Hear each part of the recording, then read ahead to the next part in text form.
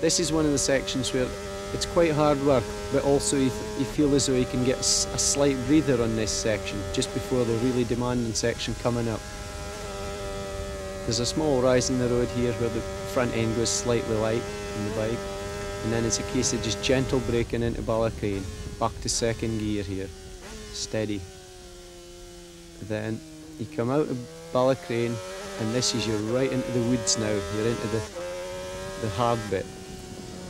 Fast left, right flick, front end goes a little lively over there, takes a little bit hanging on. Come down towards Dorn's Bend where you steady the bike up, back a gear, and then very, very fast round there. You come into quite a frightening section where the rocks tend to sort of jump out and face you off the bank in there. You've just a double apex bend there, and then a fast drive into Laurel Bank proper, which is rather ripply, so you've got to let the revs, keep the revs down and try and let the torque pull you up through there. Up towards the 9th milestone, very, very fast left-right flick, where you're well over, your knee is scraping the road all the way around here. Then you come into Glen Helen section, steady the bike up, back a couple of gears, fast left, right flick, back another gear, and then you start the climb to Sarah's cottage. You peel into Sarah's. You just have to watch and get gentle feeding in the power because of the camber of the road. The back end can step out there. Bike sort of starts to lift as you get the power on up the hill. Watch for the slower rider. You quite often come upon the riders later on in the race. Come out onto Cronky Body Straight, back out into the open. Very, very fast along here. Probably you're pulling top gear, probably in the region of 170 mile an hour. You try and hold it flat through the end, but you have to be very cautious because the front wheel comes up as you're cranked over there. The front wheel lifts again here. Then you come back 2 gears for the 11th milestone. Very, very fast flick. Right, left, back a gear. Now you're probably back into 5th gear here. Gently draw the bike up for a very bumpy bit through Handleys. Tends to skip. It's quite a struggle holding on here. Your chin, you're trying to keep yourself well down on the tank, but the bumps are kicking you up in the air.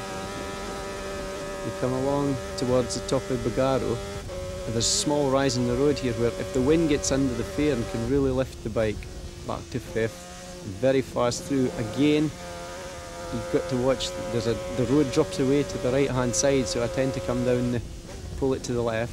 Through the bottom of Bagaro, it's hard. You've really got to brace yourself and hang on tight there. And now we head to the 13th milestone, which is one of my favourite sections. Come back 2 gears, steady it up, double apex bend, your apex in the second part. You drop down through the bottom, and this you get a real impression of being cranked over here into the left. Back out into the open, you're heading down into Kirkmichael village. You're probably into top gear here.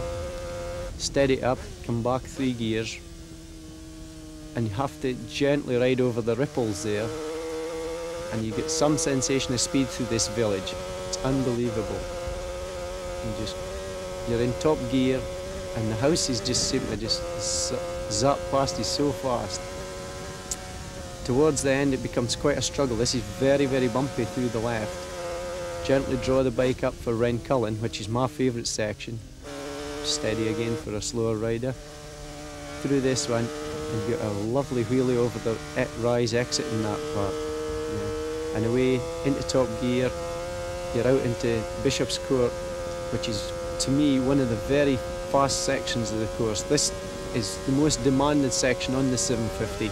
You're having to change direction through the next left, right, left kink, and it's so hard at high speed. Come upon a slower rider here. Try to squeeze by. Yep. You have to be very cautious when you come upon these guys. And along through the fast section towards Balaf, you're pulling top gear here.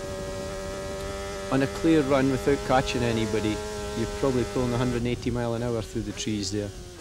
Into the little humpback bridge at Balaf village, gently over. Exiting this village is very rough. You've got to be careful. You can get the back end stepping out, coming around in it.